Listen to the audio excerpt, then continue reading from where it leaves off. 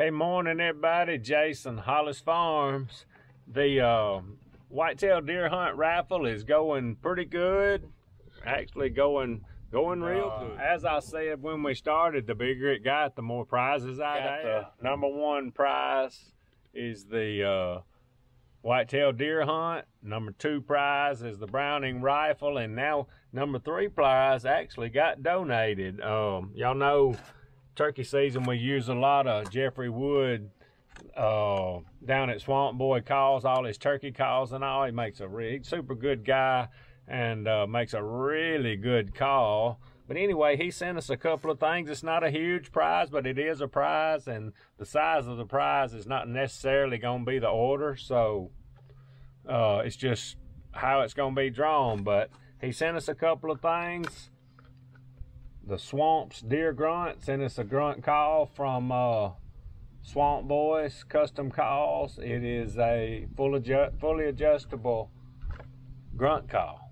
And then I haven't ever used a grunt call just a whole lot, but one thing I have used is one of these can calls. A lot of times a buck may not want to be around another buck. I love that sound. He may not want to be around another buck because he might get whooped. You can even take a big deer. He gonna get his butt whooped from time to time too. But he can still have a big old rack and be old. But a lot of times he can't stand that. Swamp Boys Custom Calls, the Hot Nanny, the estrus bleat. I love, this ain't gonna spook them for sure. Man, I like that. I had to show y'all a deer I killed a long time ago. He was kind of a non-typical looking thing, but he was a stud.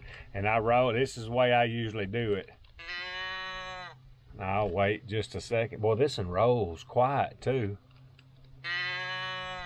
I usually do it 3 times. The Primos cans that I used a long time ago, they make a little bit more racket when you roll them back over. This one don't make a sound. That's pretty good there. Anyway, third place prize, Swamp Boy Custom Calls Deer Grunt, and the Hot Nanny Doe and Estrus Bleat's what I'm gonna call it. Ain't that what they call it? Yep, Estrus Bleat, the can. Appreciate y'all watching. Out of here.